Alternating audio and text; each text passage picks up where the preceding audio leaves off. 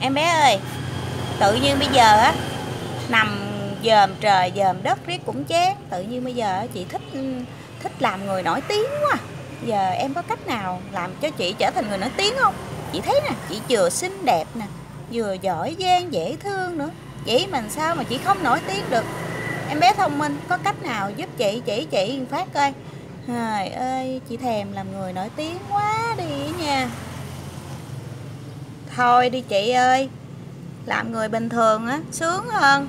Trời ơi, muốn ăn gì ăn, muốn đi đâu đi, muốn chơi gì chơi, sướng chết luôn á.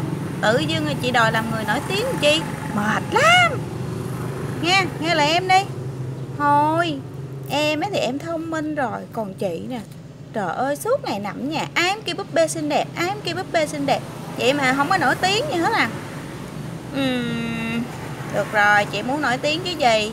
Vậy thì bây giờ em sẽ test thử coi chị sẽ hợp với lại cái loại gì. Chị hay là bây giờ chị làm YouTube đi. Làm YouTube làm sao nè, như là kênh Tỉ Mỉ Li Ti Family nè. Các bạn hãy đăng ký thành viên trên kênh Tỉ Mỉ Li Ti Family để xem thật nhiều video. Đó, chị làm giống vậy đó, giống người ta vậy đó. Vậy thì thử nha. Chào các bạn nhớ đăng ký thành viên trên kênh Tỉ Mỉ Li Ti Family để xem mình. Ủa mà xem mình làm cái gì vậy búp bơi? Đó, có chưa? Có vậy không? Chị còn chưa nói được nữa. Đây nè, mình có 2 hũ slime nè. Chị làm thử coi. Chị ảo thực slime thử coi. Tưởng gì dễ để chị làm nha. Xin mời các bạn cùng xem búp bê làm slime. Rồi bây giờ mình sẽ bắt đầu hả? Có cái cây này nè nha. Bây giờ quay phim nha.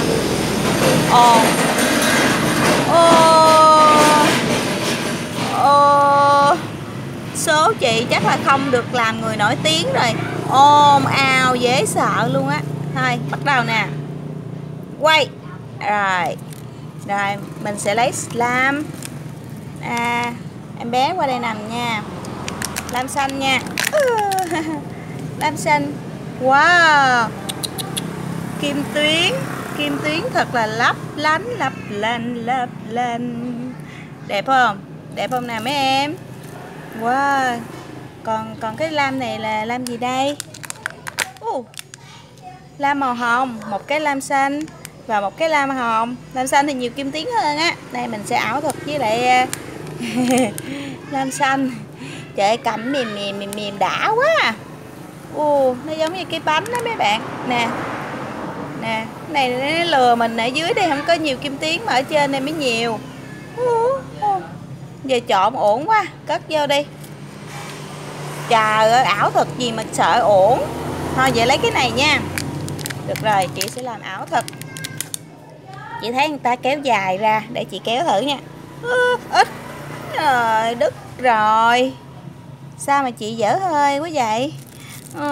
Đứt rồi.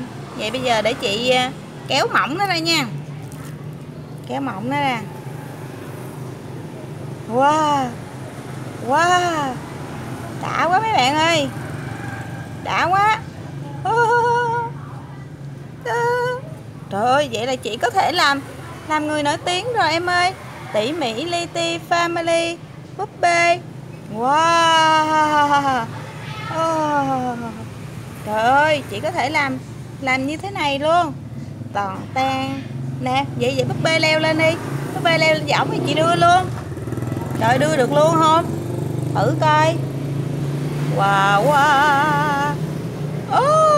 Slime của mình có thể làm võng đưa luôn. Slime.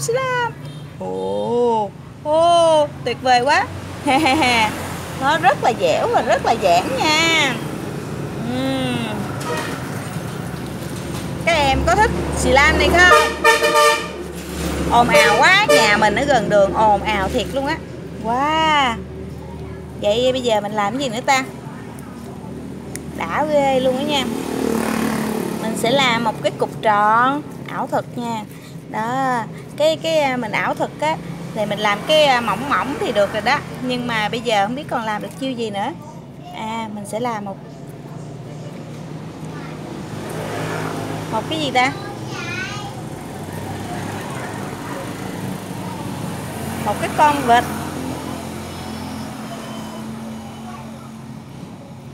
là một cái nôi con vịt nó giống như đất sét vậy đó. Đó, cho em bé ngồi vô. Tàn tan. Mấy bạn thấy có hay không? Mấy bạn thấy mình ảo thuật như vậy có được chưa? Trời ơi, cái này gọi là chơi slam chứ em có thấy ảo thuật gì đâu chị. Như vậy cũng chưa được nữa hả? Vậy bây giờ làm sao? Có cái giọng á thì em thấy cũng được. Nhưng mà như vậy là chưa được đâu. Hay là bây giờ á chị thử hát coi. Hát được không? Hát hả? Cũng được á, để chị thử coi nha. Bắt. Xin chào các bạn, sau đây ca sĩ búp bê xin được hát một bài tự chọn. Xin chào các bạn, mình rất là yêu ca hát và hôm nay mình xin được hát tặng cho các bạn cái bài không phải dạng vừa đâu, tôi không phải dạng vừa đâu, không phải dạng vừa đâu nha chưa. Em bó tay chị luôn, chưa có ai mà hát dở như chị á. Trời ơi, Sơn Tùng mà nghe chị hát chắc thối ruột luôn á. Vậy chị không hát hay hả? Không, chị không hát hay, chị không thể nào làm ca sĩ được. Vậy chị làm MC được không? MC hả? Chị ăn nói có lưu lót không mà chị đòi làm MC? Thì phải cho chị thử chứ. Rồi ok, vậy chị có thể giới thiệu về cái gì đi? Được rồi, để chị suy nghĩ coi chị sẽ làm MC về vấn đề gì đây ta. Được rồi, chị sẽ nói về slam ha. Sẵn mình có slam đây, chị sẽ nói về slam. Xin chào các em. Đây là slam được làm bằng hồ, cái dung dịch rơ miệng, màu và kim tuyến. Và đây là một cái đồ chơi mà các em nhỏ rất là thích. Thích dữ lắm đó nha. Đó, bởi vì á, nó rất là mỏng nè. Và chúng ta lại có thể kéo dài ra, quấn lại. Wow, chúng ta có thể quấn lại làm cái áo cho em bé. Đó, chơi á, thì không có dính tay. Đó, các em có thích không? Đó, nó giống như đất sét vậy đó. Nhưng mà nó dẻo nè. Nó dẻo lắm, nó mát nữa. Nó có trộn nước nữa. Wow, nó còn có cái bong bóng nè. Wow, bể rồi đó. Nó rất là đẹp đúng không các em? Đẹp dữ lắm. Đẹp ơi là đẹp. Đẹp thiệt là đẹp luôn á. Đẹp mà ta không tả nổi là làm sao mà đẹp ơi là đẹp. Nhìn xí khoan chị ơi. Chị làm MC cái kiểu gì mà chị cứ khen cái cục slam đẹp riết à. Chị còn phải nói cái ý nghĩa hay là chị có cảm xúc gì nữa. Rồi các em bé chơi á, là nó có cái tác dụng gì nữa chứ. Ý là mình phải nói cái công dụng hả em. Rồi mình phải có cảm xúc mà. Được rồi, để chị nói. Chị thương gì làm quá. Chị thương gì làm quá. Thương quá à. Trời ơi, sao mình thích cái đồ chơi này quá. Em sợ chị luôn á chị búp bê. Vậy chị cũng nghĩ ra được nữa. Trời ơi, cảm xúc của chị là mình tả là cái cảm xúc làm chơi cái xì lam này nè. Nó mát nè, nó mịn nè, rồi nó dẻo nè. Sao? Tự nhiên này, khóc rồi tôi thương gì làm quá. Trời ơi, chắc tiêu luôn quá. Sao mà khó quá. Muốn làm người nổi tiếng á, khó ơi là khó luôn á. Các em nghĩ coi có phải không? Hay là em bé này làm khó chị? Không muốn cho chị làm người nổi tiếng chứ chị. Giờ hả? Chị sẽ làm ảo thuật thôi. Nè, ảo thuật này đó. Đó, ảo thuật nè. Ủa mà Đức rồi. Đức cũng được làm luôn.